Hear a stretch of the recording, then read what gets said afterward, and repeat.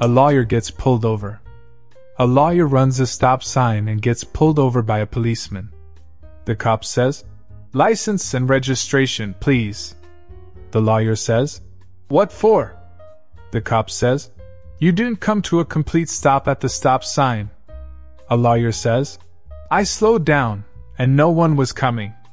The cop says, "You still didn't come to a complete stop. License and registration, please." The lawyer says, "What's the difference?" Cop says, "The difference is you have to come to a complete stop. License and registration, please." The lawyer says, "If you can show me the difference between slowing down and stopping, I'll give you my license and registration."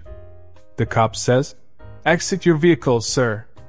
At this point, the cop takes out his nightstick and starts beating the ever-loving shite out of the lawyer and says, "Do you want me to stop or just slow down?"